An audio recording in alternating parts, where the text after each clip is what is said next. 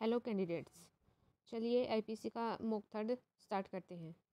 पहला क्वेश्चन है, when did the Indian penal code received the governor generals ascent.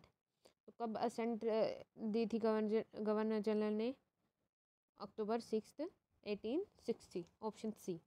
Next is, after the submission of the draft of the Indian penal code in 1837, who reviewed the draft code.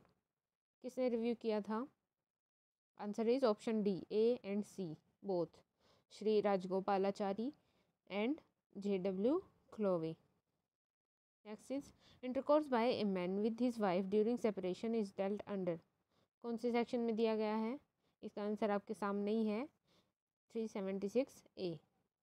Next is, extortion by threat of accusation of an offence punishable with death, imprisonment for life or imprisonment for 10 years is dealt under. तो कौन से section में दी गई है death imprisonment और imprisonment for 10 years की? Answer is option D, section 388 of IPC. Mens rea involves, mens rea में क्या क्या इन्वॉल्व होता है? इनमें से crime of basic intent, crime of speculative intent, crimes of specific intent, या A and C both? Answer is A and C both. Next is, the accused booked 2 cases containing heroin on a flight from city A to city B and then to city C. On reaching city C, he did not collect the heroin. He was charged with being knowingly concerned in the fraudulent evasion of restrictions on importation of cannabis under customs and excise laws. He was held guilty of the offence charged as he has brought about the importation by deliberate actions committed with a guilty intent. The accused took the victim to a hut and killed him, sticking over his head. In order to make it an accidental death, the dead body was rolled over a cliff. The medical report revealed that the death was due to exposure and it was not caused in the hut. तो इसमें option कौन सा correct हो जाएगा? The accused is guilty of murder in both the cases. The accused is not guilty in the first case, however is guilty of manslaughter in the second case. The accused is not guilty in neither of the cases. The accused is guilty in the first case and not in the second case.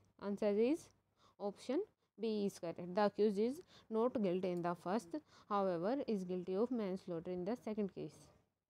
Next is, fraudulent removal or concealment of property etc. to prevent distribution among creditors is dealt under. कौन से section में दिया गया है? Section 421 of IPC. Next, C and F invited C to have a fix of his heroin. Each filled his own syringe and injected each other several times during one night. तो एक रात को उन्होंने एक दूसरे को इंजेक्शन लगाए. Next morning F died on the questions of causation. तो कौन सा ऑप्शन करेक्ट होगा इस रिगार्डिंग?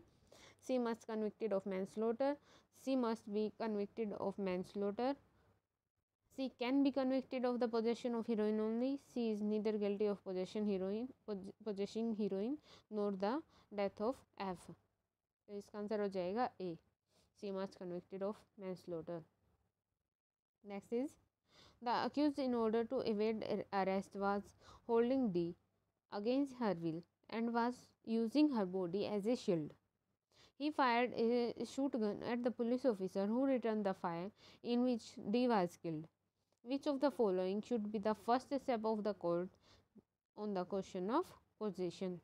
तो कौन सा रहेगा कोर्ट का first step? Answer is both A and B. The court must immediately convict the accused and the court must direct the jury to be sure that accused fired the first shot. Next is, assisting concealment or disposal of stolen property knowing it to be stolen is dealt under. तो छिपाना stolen property को जिसमें से हमें ये पता हो कि वो चुराई गई चीज़ है, तो वो कौन से सेक्शन के अंडर आता है? Section 414 of IPC, option D. Next is, all except one is false statement about legal मेंस्ट्रिया. तो कौन सी करेक्ट है मेंस रिया के, लीगल मेंस रिया के regarding? Answer is option D. Intention can be always be satisfactorily defined. Mischief is dealt under, तो mischief कौन से section में दिया गया है? 426 of IPC, option A. Next is to which of the following the law of presumption applies. Law of presumption इनमें से कौन से पे अप्लाई होगा? Voluntarily non fit injuria, mains रिया, D minimus non curate lakes, या none of them? Answer is mains Riya. Next is, what is the position of the mens rea in its purely technical sense for the offence under the Indian Penal Code? Answer is both B and C. It has no application, it has indirect application. 19th, lurking house trespass और house breaking is dealt under. कौन C section में दिया गया है lurking house trespass के बारे में या फिर हाउस ब्रेकिंग के बारे में? Section 453 of IPC. Next is, punishment for subjecting a married woman to cruelty is dealt under. कौन से में दी गई है पनिशमेंट क्रुएलिटी की? 498A of IPC, section option C. 21. Which of the following is a type of legal fault that necessarily does not involve a mental state? Negligence, intention, या both and B, या none of them? Answer is A, negligence. Which of the following introduced section 10C of IPC?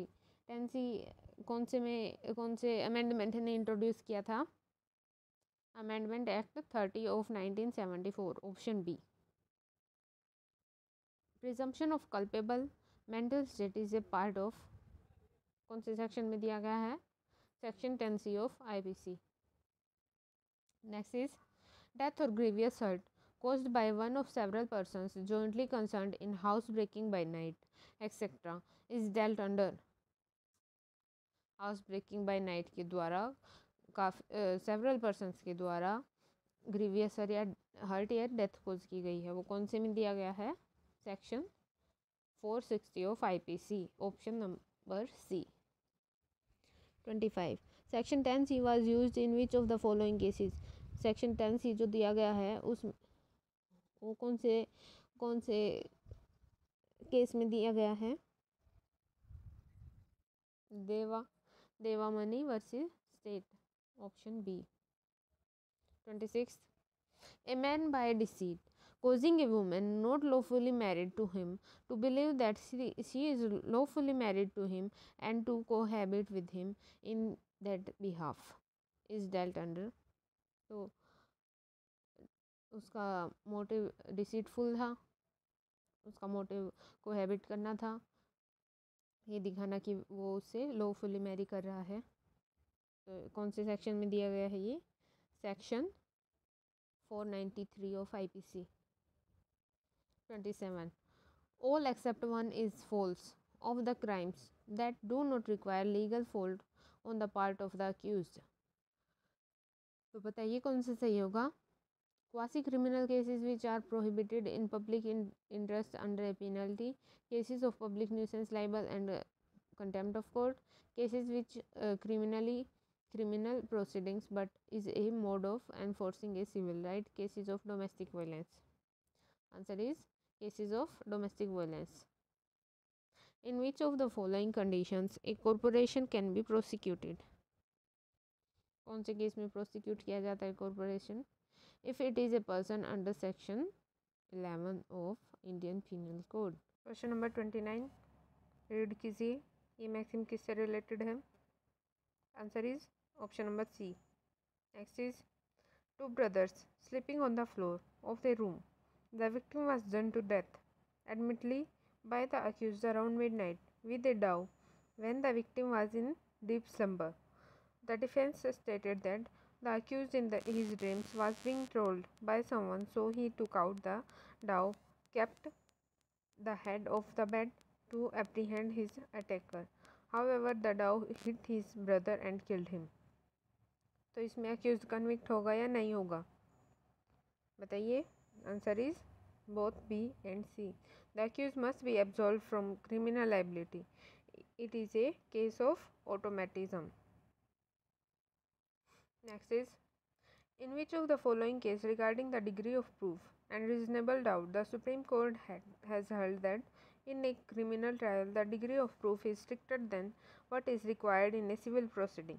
In criminal trial, however intriguing may be facts and circumstances of the case, the charges made against the accused must be proved beyond all reasonable doubt, does not stand altered even after the introduction of Section 498A IPC and Section 113A of Indian Evidence Act. The doubt must be reasonable when, and the standard adopted must be a standard adopted by a reasonable and just man for coming to a conclusion considering the particular subject matter. तो ये case में कौन से case में कहा गया था, ये बताइए. Answer is a, state of waste Bengal versus औरीलाल Jaiswal. Next is, marrying again during the life time of a husband and wife is dealt under. Bigamy हो गया. ये बाइगेमी कौन से सेक्शन में दिया गया है? Answer is 494 of IPC. Next, regarding reasonableness of doubt. In which of the following case the Supreme Court indicated that the conscience of the court can never be bound by any rule but that is coming itself dictates the consciousness and prudent exercise of the judgment. Reasonable doubt is simply that degree of doubt which would permit a reasonable and just man to come to conclusion. Reasonableness of the doubt be with the nature of the offence to be investigated. Letting guilty is not doing justice according to the law. तो कौन से case में बोला था ये, आप बताइएगा comment करके. नेक्स्ट इज, मेकिंग और काउंटरफीलिंग ए seal, plate, etc. with intent to commit a forgery, punishable otherwise than under Section 467 of the Indian Penal Code, or possessing with like intent any such seal, plate, etc. knowing the same to be counterfeited is dealt under. कौन से section में dealt करेगा ये? 473 of IPC, option C. Next is, in case same set of facts attracts a civil suit and also a criminal trial, what should be done? तो क्या किया जाना चाहिए? The civil suit should be stayed. Stay लग जाएगा civil suit पे. Next is, act caused by inducing a person to believe that he will be rendered an object by divine displeasure is dealt under. कौन से section में होगा? 506, 507, 508, 509. Answer is 508, section 3, option C. Which of the following is a fundamental maxim of natural justice? कौन सा maxim है इसमें natural justice का? बताइए. Option A and C both correct. OD अल्ट्रम पार्ट्रम and option C. Next is, as far as complaints are concerned, at which of the following states summons are issued? तो ये CRPC का question आ गया भाई. कौन से stage पे समन इशू करेंगे? कौन से सेक्शन के under? Section 204 of CRPC. 39. X was accused of a criminal offence by Y and the case pending on for 12 years, during which not a single witness was produced by the prosecution. Which of the following article of the Constitution of India in the case was violated? कौन सा article violet हुआ है इस case के अंदर? Article 21 of constitution of India. Next is, criminal intimidation is dealt under. Criminal intimidation कौन से section में दिया गया है भाई? बताइए जल्दी. 506 of IPC, option A. Next is, mister x was prosecuted for importing gold into India in contravention of section 8 of the Foreign Exchange Regulation Act 1947 read with the notification thereunder. It was argued that notification date November 8, 1962, and that the accused could have no idea about, as it was published in the Gazette of India, while the accused left his country on 27th November 1962. तो इसके regarding कौन सा option सही रहेगा? Option B, the contention must be replied as the plea of ignorance is not valid. Next is, house trespass in order to the commission of offence punishable with life imprisonment. House trespass के लिए life imprisonment की सज़ा कौन से section में दी गई है? 450 of IPC, option C. In a case, the High Court, an advocate made a complaint against a sub-inspector of police, that A, in course of investigation of a few cases against F, in official capacity, oppressed him in the exercise of official capacity, which was the offence under section 124 Government of India Act 1910.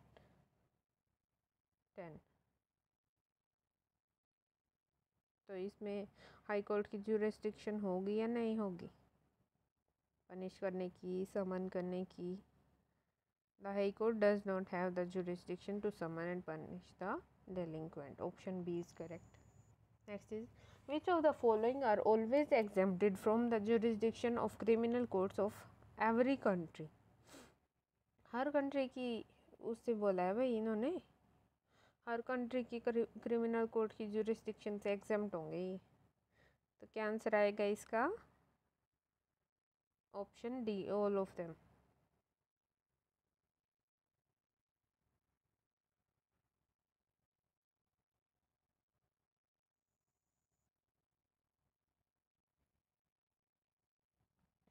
Next is, mischief with intent to destroy or make unsafe a sea vessel or a vessel of 20 tons burden is dealt under.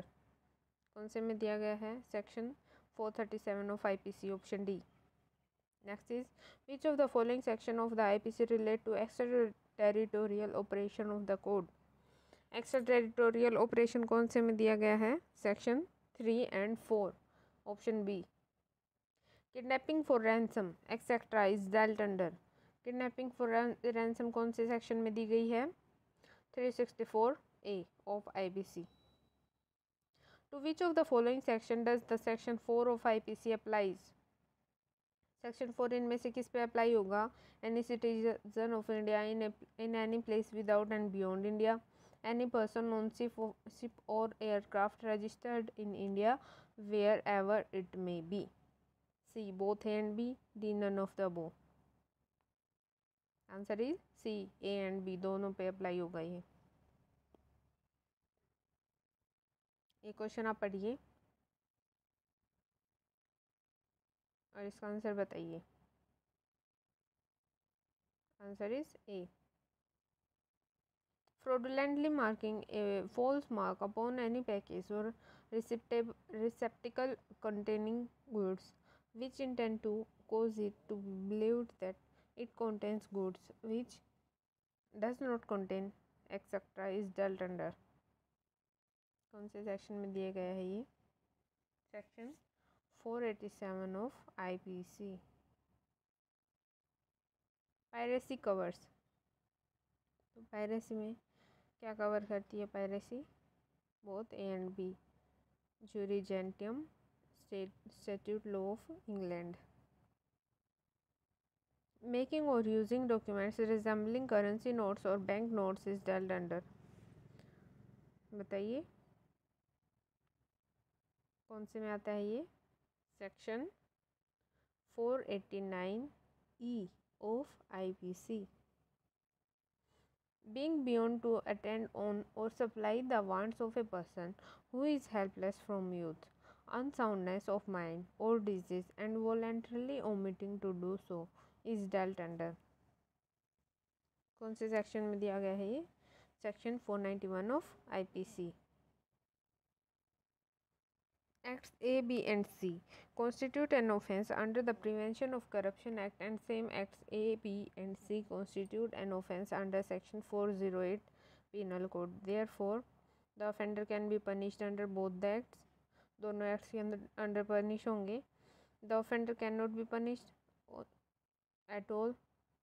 किसी act के under punish नहीं होंगे. The offender can be punished under either of the act but not both. कोई सा एक act के under punish होंगे लेकिन दोनों में नहीं होंगे, या फिर नन ऑफ देम.